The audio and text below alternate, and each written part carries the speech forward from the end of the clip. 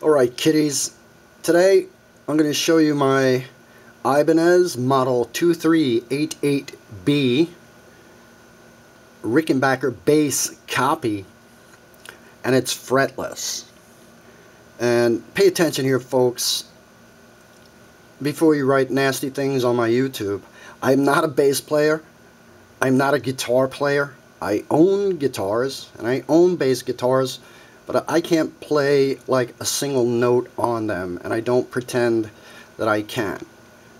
Never been interested in playing the guitar or playing the bass. I just like them. I need them to write songs. Alright, so try to control yourselves. I just thought you might like to see this bass. It's a pretty neat one, alright? 1976 Ibanez model 2388b, fretless. And it's a copy of a Rickenbacker bass. I believe the model is 4001 on the Rickenbacker, but I'm not quite sure. I'll look into that later. So, see if we can have a look at this bass. There it is. Ibanez. Fretless.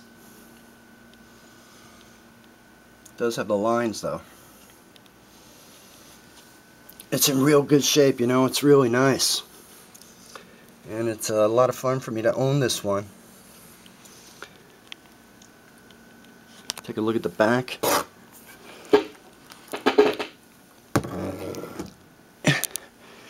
See machine heads. As far as I know, it's all original. All it's missing is like the thumb rest or the finger rest on the front. I don't know what you call it. Nice wood.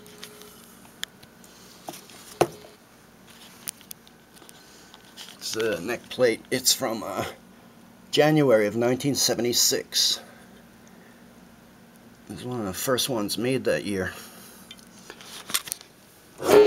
From the serial number. So there you go. Ibanez model 2388 fretless Rickenbacker Bass Copy. Spinning around as I'm spinning my camera around here. I'm going to hit a couple of notes on it just so you can hear that it plays. Like I said, I'm not a guitar player. I'm not a bass player, and I don't pretend to be. So, just relax. Just want to show you that it makes noise. Actually, let's see if I should tilt it this way a little.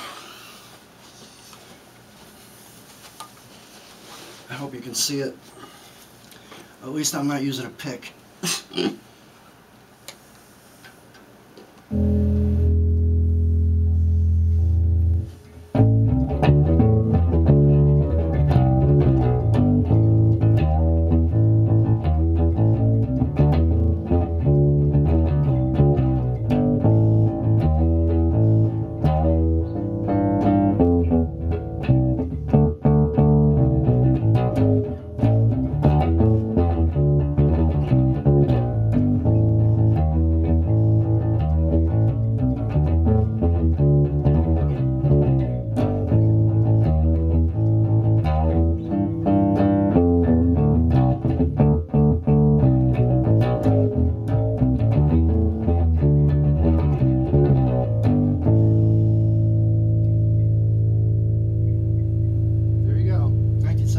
Ibanez model 2388 fretless bass.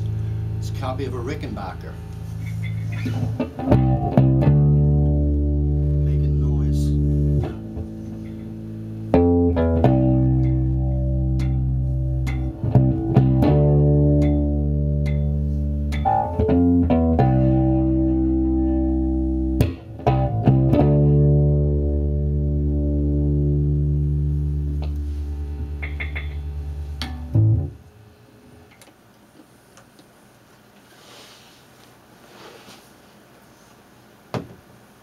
Thanks for looking.